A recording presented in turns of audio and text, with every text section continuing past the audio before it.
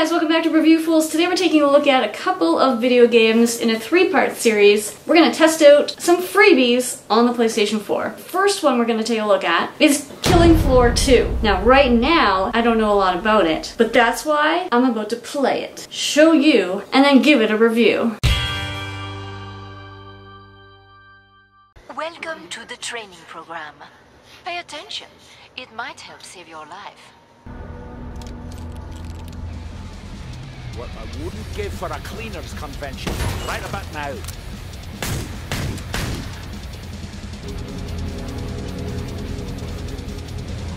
You looking at wee bit woozy, mate.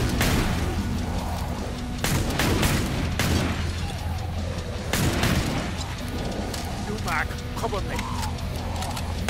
I know for you, please.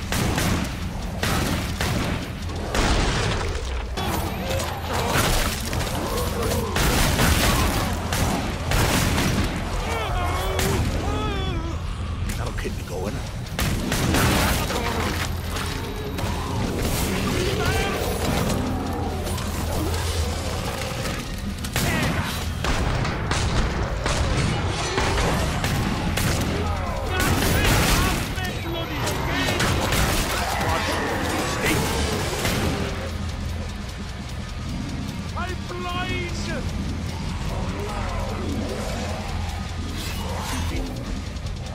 Sure.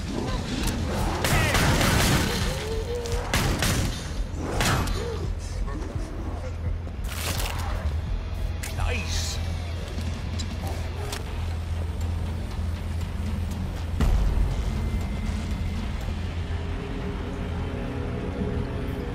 I can barely see a thing.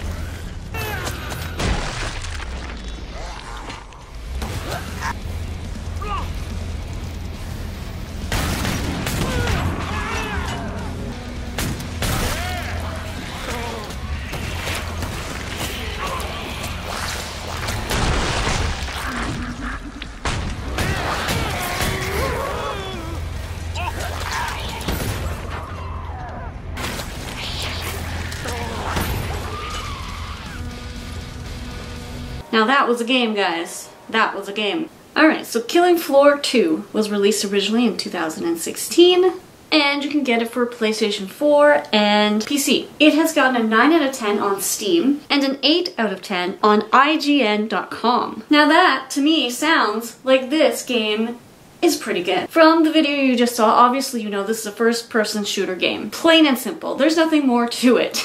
And obviously this is the sequel to the original game that came out in 2009. Now this game did remind me a little bit of Left 4 Dead 2, which is a PC game.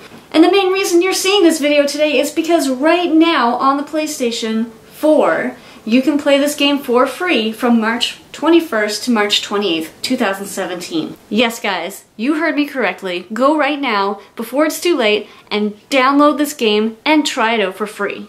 Alright, let's dive into the review. Here on Review Fools today, 1, it has basic training, which gives me the opportunity to learn what the hell I'm supposed to be doing. 2, the graphics are perfect. Thirdly, it's a first-person shooter, which can have a fear factor or give you an adrenaline rush. Oh, and don't forget that there's a whole online playing concept that's there for you as well. So, for an overall review, this game does get a 5 out of 5 stars. I highly recommend it, especially because until March 28th, it's only like 2 days from now, it is free. Definitely check out the game. I would say it's totally worth it. If first-person shooters are your thing, if you like lots of blood and gore and you like scary things, this is the game for you. So, with that said guys, if you like this video, hit subscribe, give us a big thumbs up, and comment below on whether or not you love this game, hate this game, or have never played this game.